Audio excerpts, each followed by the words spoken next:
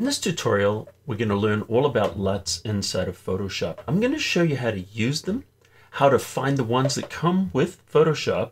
Then I'm going to show you how to get some extra free ones, how to use those, and how to install them so you don't have to look for them every time.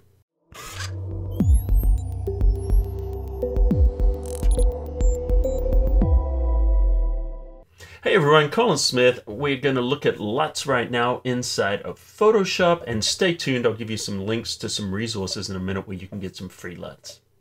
So we're just going to use this photograph that I shot. This is straight out of camera, unedited, and we're going to look at what a LUT is. So first thing we want to do is under the layers panel, go down to your adjustments, and you're going to see color lookup. So a LUT is a color preset, more or less, that originally was used in film, like, movies and TV, but now we can use it with photos inside of Photoshop. So all we need to do is click on color lookup, and under the properties panel, you're going to see the 3D LUT file. Don't even worry about these other two settings. Everything's going to happen here. So let's click on load LUT. And if you look in here, there's several that come with Photoshop. Why don't we go down to full color so we can see what it does to the photo. And we can look at different ones, maybe some film stock, and you can see how they all affect the photo in a different way. We can even go down here where we're doing stuff like moonlight or night from day, where it makes it look like a nighttime scene. So these can dramatically change the image. Let's choose something else like an edgy amber. Now, obviously this is too much, so what we can do is adjust how much we want to use. There's no settings in the LUT itself, but what we can do is in the layers panel, we can change the opacity. So if we just want to have a more faint effect, because some LUTs will be too strong for some photographs. The other option is we can change different blending modes. So we could go to the color blend mode if we just want to get the color and not the contrast. Or we could go to something like luminosity, where now we're just getting the contrast changes and not the color changes. And of course you could experiment with other, settings such as screen, overlay, and just kind of see how they affect the photograph. All right, let's dig in a little bit more and let's see how we can use custom LUTs inside of Photoshop. So say we want to adjust this with one of our own LUTs. So we're going to go down to the adjustments, and then we're going to go down to color lookup.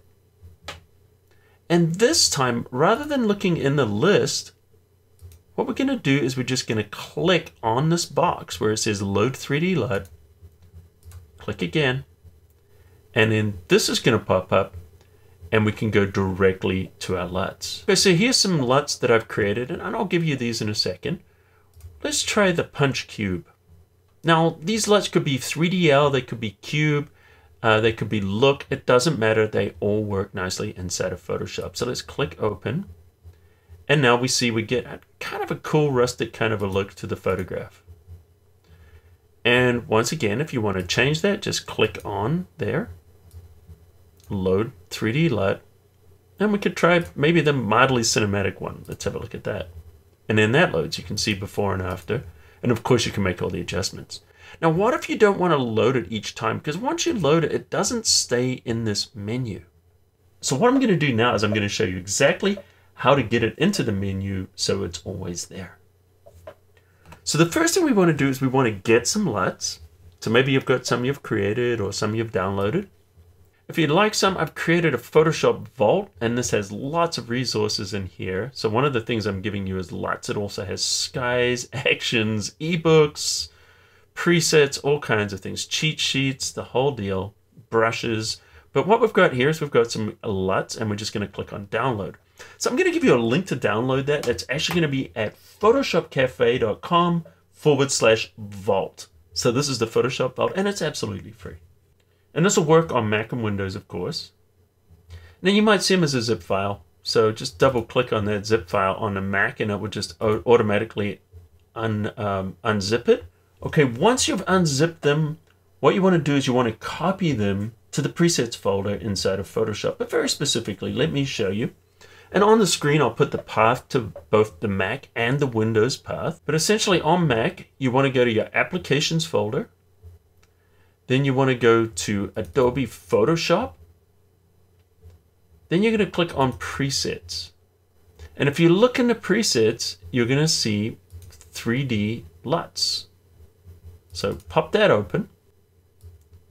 And then just take your LUTs here and copy them over. Now I would suggest don't move them like that. Hold down the Alt or the Option key and create a copy.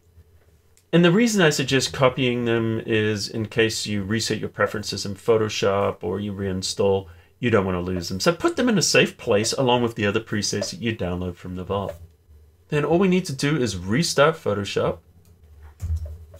Let's open another one of my unedited images. All right, let's see how this goes.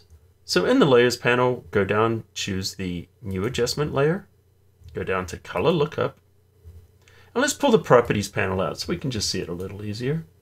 And if we click here on Load 3D LUT and we look down here, you can see the 5 LUTs that I gave you are all installed. And let's have a look at the Filmic Cube. It gives it a nice kind of a rustic look there. So it's pretty strong. Some people might like it like that, and other people might want to just kind of reduce the opacity and make it a little bit more subtle.